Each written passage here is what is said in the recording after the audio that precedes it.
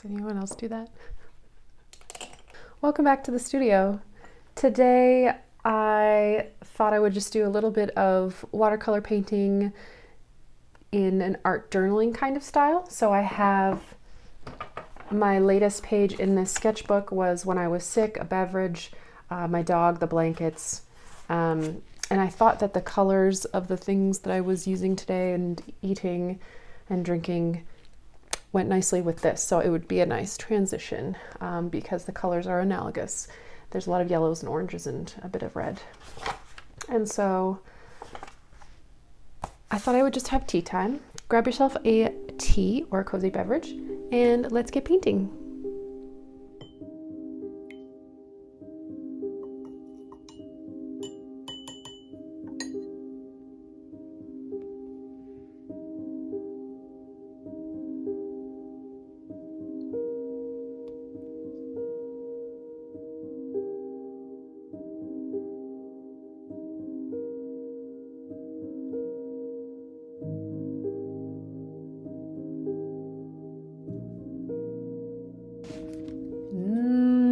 Mango.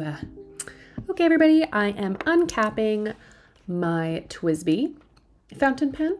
This is my favorite fountain pen because of that giant ink barrel that you can see right there. That is my ink. It shows you how much I have left, and it holds a lot, way more than my Lamy Safaris, so it runs out way less often.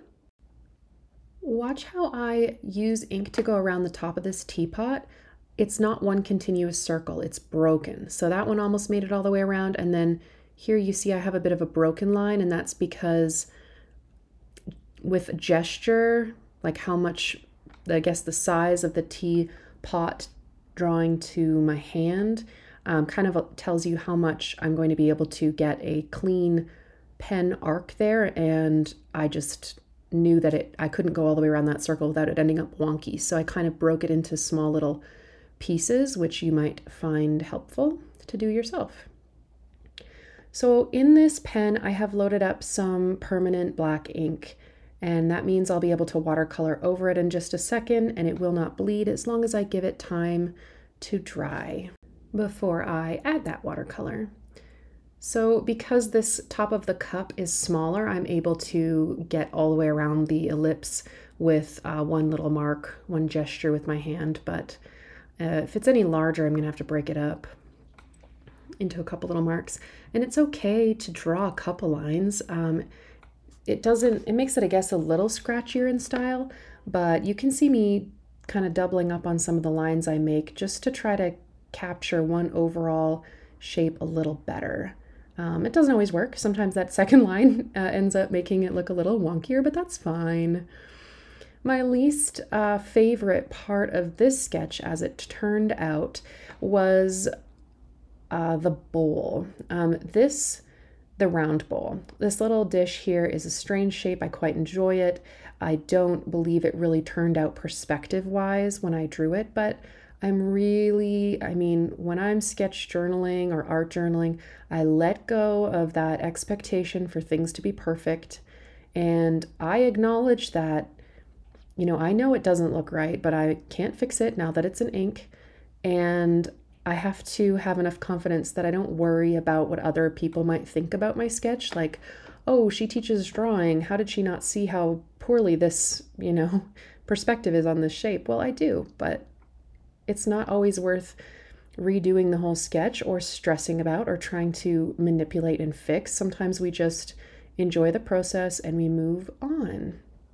So there's my disclaimer about how I work in these books is sometimes, I know I'm making a mess sometimes. I know I'm making a mistake with some perspective, or something doesn't turn out as good as I expected. And it's just part of the process. I actually think it helps you let go. It's something that we need to practice in our life in general, not just in drawing.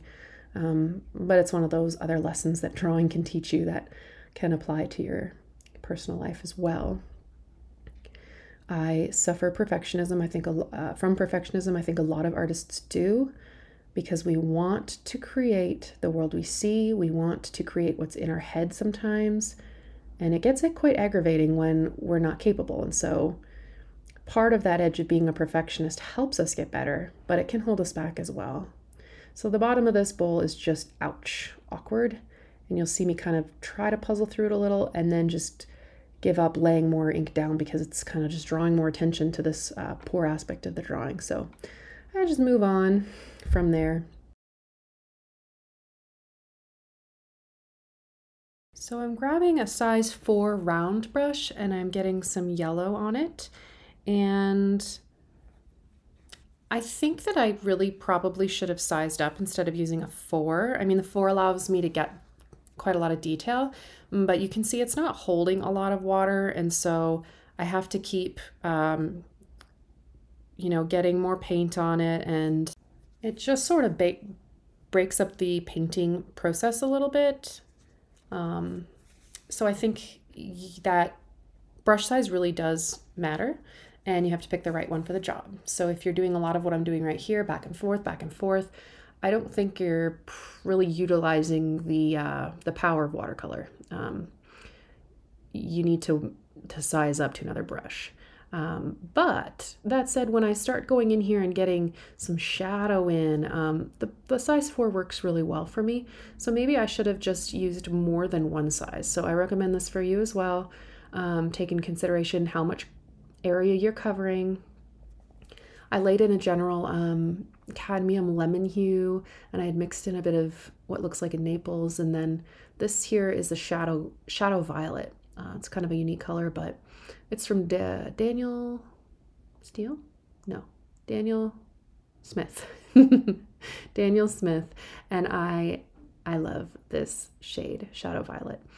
It's very soft, so it laid on this yellow just gorgeously. I say Steele because I know many of you know this by now, but one of my biggest influences for watercolor is Liz Steele. I find her incredibly inspirational. I first discovered her because I was looking at a book published or basically starring Daniel Gregory, who's a wonderful visual artist and all about drawing your daily life. And he did a ton of food drawings and illustrations. And so I got some books from him and kind of jumped from there to watching all sorts of urban sketchers, and Liz Steele was featured in one of these books. So then I jumped on and started following her on YouTube a little, and then basically enrolling in some of her watercolor courses or sketching. It's basically sketching, it's not just watercolor, because she was an architect, trained as an architect, and so I have a lot to learn from her. Amazing skill at, I guess what I loved and was attracted to the most with her is her skill at being loose and still achieving something she wants. So it's that delicate balance between control and then letting paint be paint. And one thing I love is that, yes, she does a lot of buildings, a lot of architecture, but I love how often she paints her tea. She's a fellow tea obsessed individual like myself, and paints her tea or coffee almost every day. So she's got hundreds of sketchbooks. If you haven't checked her out, please go right this instant, look at some of her stuff, and you'll have a better idea of, my main influence in watercolor sketching. I'm obsessed. I'm not done her course. The one that I did start was called Watercolor on Location, and it was all about painting, basically urban sketching out on location. And I'm a plein air painter, or at least have some training in plein air painting, and so this was really cool to move away from oil painting and making a finished product on a canvas or board of a landscape, and then switching to doing watercolor in sketchbooks. Now, I did start well before that influence. I did start watercolor in sketchbooks because when I was in France for a year, my mom mailed me a little tiny Winsor & Newton watercolor travel set, and it was the most inspiring present ever. I was in Paris for Christmas and got this little set. It was one of the few gifts I got that year because I was so far from home, and it changed everything. I was an artist long before that. It's not like that's the turn of where I became an artist, but it is what made me fall for watercolor, which I always saw as a sort of traditional medium, right? Like you have to control it so much. There's layering, there's rules. But as in everything I'm learning, there you can break those rules and you can use it your own way. And there may be people who scoff at you, but that really doesn't matter if you find something you love. So use it to my own devices.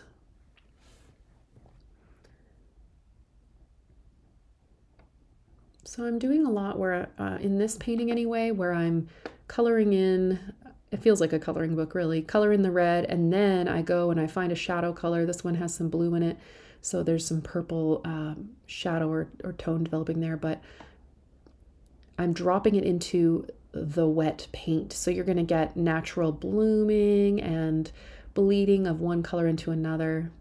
And I'm doing that almost everywhere here. I had a bit more control on the teapot. It was a bit drier when I added the gray, but with the teacup, you can see it was wet on wet technique, and so it just does its own magical thing.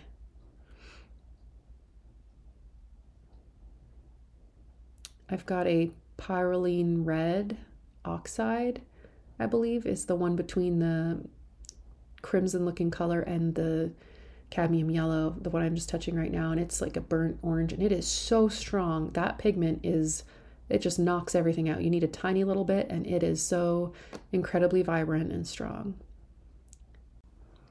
It looks red in the pan, and then as soon as you get it on paper, it's like a bright orange. So I mixed a little bit of sap green with a tiny bit of phthalo green, like a phthalo, closest thing I can liken that to is turquoise, and I'm trying to make this sort of mint colored bowl. Not very inspired with the bowl. I kind of just wanted to move on. Has a little bit of a burgundy lip to the top of the bowl.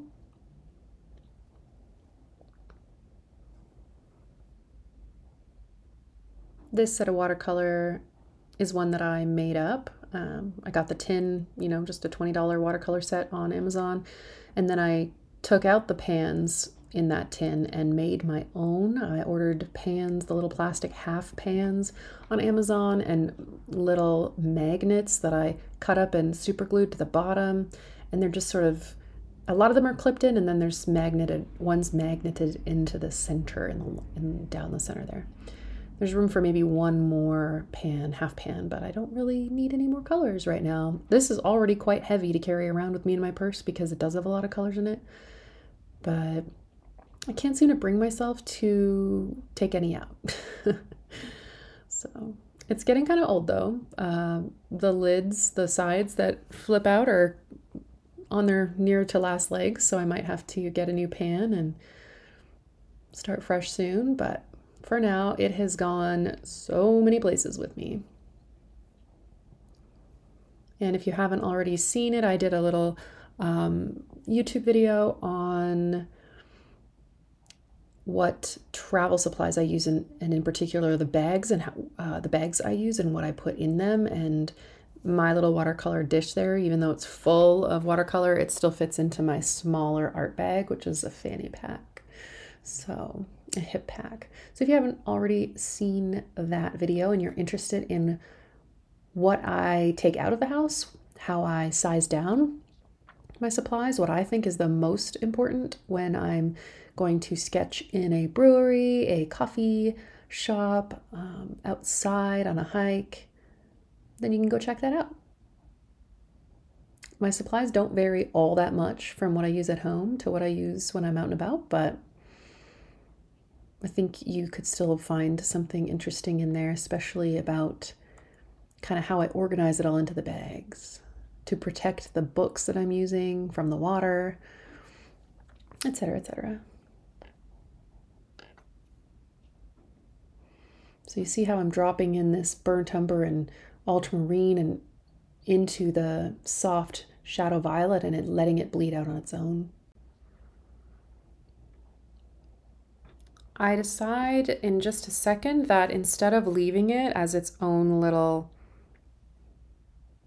drawing next to a different one, that I'm going to tie things together and make it more like a journal. So I'm using this Le Pen in Periwinkle, I think it's called, and it's so pale. It's such a pale purple like lavender. And I'm drawing little faint lines. This same marker pen, whatever you want to call it, felt tip, I've used throughout this sketchbook. So it creates kind of a coherent look with this purple line. Often in other places in this book, I actually wrote in that purple pen. But now I'm starting to use the pen as just a line and then going and writing with my TWSBI in black ink, which I balk a little bit at doing that just because it could take away from the drawings, I think. But once again, like, they're not finished works of art. They're memories for me. They're ways to practice, keeping my hand in drawing and paint. And so I'm just going to keep practicing as I go forward, tying things in a little bit more, not just thinking of every single sketch as its own individual blip, but rather that these are part of a continuous whole, a story. I do fill out the books chronologically, like from left to right, so you can go through and see the progression of my year or my month, rather than opening up at random and working. I just like the effect of being able to kind of go through and see what happened first on a trip and whatnot. So it kind of reads like a story almost, like I'm illustrating my life.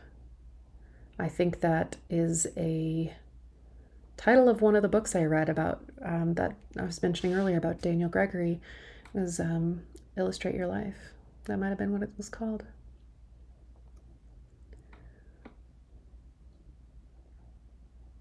I don't mind linking to a few of those books below if that's something that interests you. So here I am making a blue border, and I think it ties in that little bit of blue showing up on the bedspread, on the blanket on the left side of the page, and then that sort of purple gray shadow I put on the left side of the page, not shadow, but a box behind that drawing. That kind of relates to the purple shadow on the right. So I think that there's several tie-ins between these two pages now. And I'm not trying to make it perfect. I'm just trying to keep it generally square and letting it be a little wonky, beautiful mess. So I'm just going to fast forward here as I do this border, and then I kind of enhance it, go back over it a little bit, adding some blue in throughout, and that's a cobalt blue.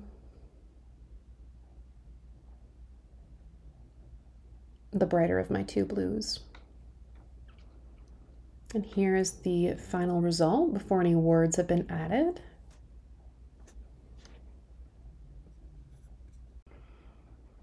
And then I'm kind of comparing with what I had on the previous page to think about tying it in. I was kind of looking at what my printing / handwriting looked like on the previous page so I could keep going. I can write in a lot of different styles, and so I want it to kind of be a bit similar, be a bit coherent, cohesive. So I just wrote, having a cozy tea break with mango, orange slices, and a cafe soundtrack. It is a creative day. Not very creative thing to write, but then I went back into a previous sketch and wrote, sick day, what's around me, ...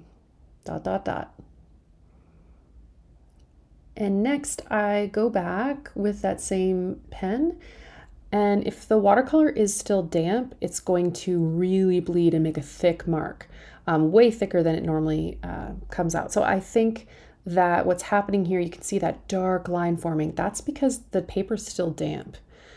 So beware that if you do this drawing like watercolor and ink in reverse, and you do the ink after the watercolor, sometimes it creates a really thick line. Even when the paper dries, sometimes the line is thicker. So you have to kind of be prepared for that. I really enjoyed adding a little bit of a thicker line here. It's one of the things we work on a lot in my Drawing 1 class is line quality. So vary your line quality, make it thick line, thin line, lightweight, heavyweight, and that brings some variety to your composition. It brings some drama. You can use line to show shadow or to show weight.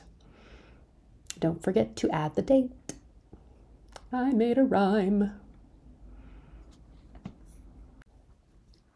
Next, I just flipped back a page to where I had some lines but nothing written yet, and added in some notes about that day's sketch. That sketch, I did the vase of flowers, candle, and teapot, and the little gift bag there. And then I didn't have time, or I didn't complete any more of a sketch at my friend's house when we were sketching together.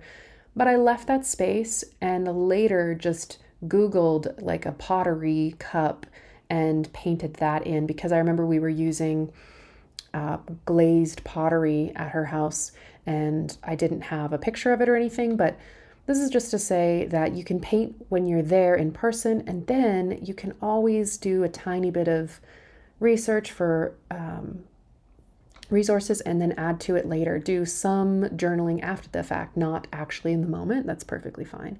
So here I add some pen to this because it was just really a blurry drawing. I had done everything wet on wet to kind of get that glazed effect that you see in pottery sometimes, in ceramics. And you can see that that line is a lot, it's pretty bold because it's happening after the watercolor. But I just kept it pretty simple and had to think about how much line I did want to add. I don't love the drawing of the cup, but I don't care. It's the composition of that page needed it for sure. Et voila, on est fini. So here's the spread that I did that led into my sick day and today's little tea painting. And here's the overall feel of this sketchbook. Some travel sketching, some just practicing, studying, stuff like that. I hope you enjoyed sitting down and making a cozy little tea painting with me.